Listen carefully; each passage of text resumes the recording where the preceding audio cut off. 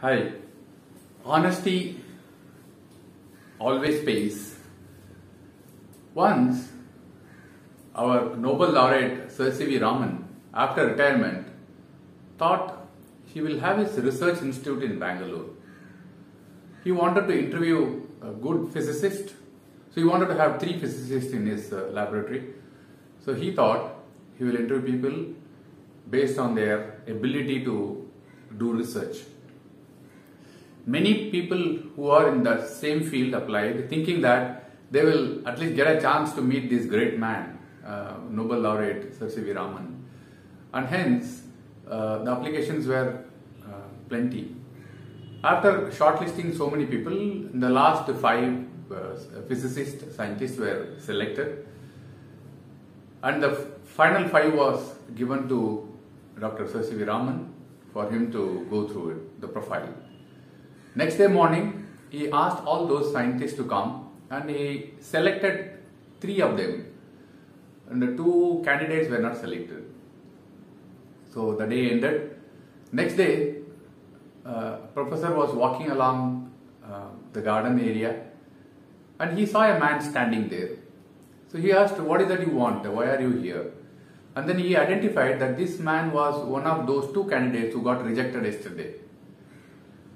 So that young physicist who was standing there came to professor and he said, "Sir, the accounts department gave me 7 rupees extra as a travel allowance.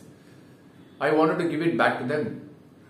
Since the accounts got closed, they were wanting me to have these 7 rupees with myself. Since this does not belong to me, I thought I will hand it over to you and hence go back.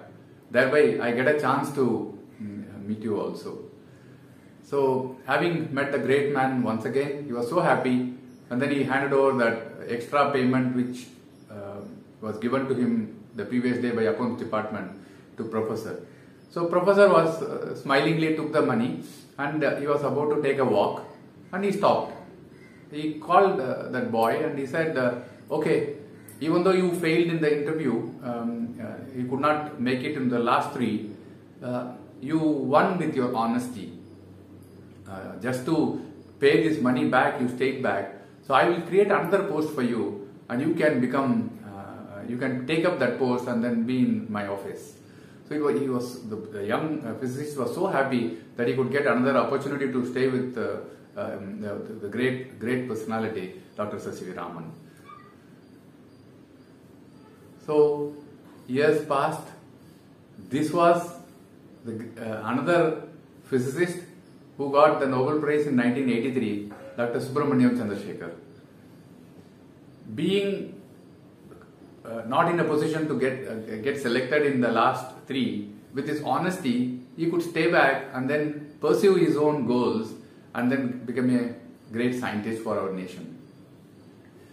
As Albert Einstein said, you can be a person of great knowledge, but more important is person of values.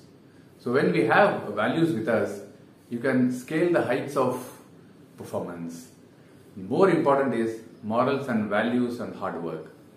So thank you very much for patiently watching this video. Please pass on this honest behavior to the younger generation. We need more of this. If a shopkeeper gives 5 rupees extra, 10 rupees extra, or when a banker gives you 100 rupees more when you are taking the money back, please give it back to them, because end of the day, that poor employee has to pay back to the organization. The organization never bears it. It may be the slip of, it may be your own relative sitting in the counter. Think that, let us have only what we deserve than what we actually desire. Let us not have whatever comes to us. Let us only have what is deserving to us. So honesty always pays. So with this small tip for the day, please start your day. Thank you very much for patiently watching. Bye.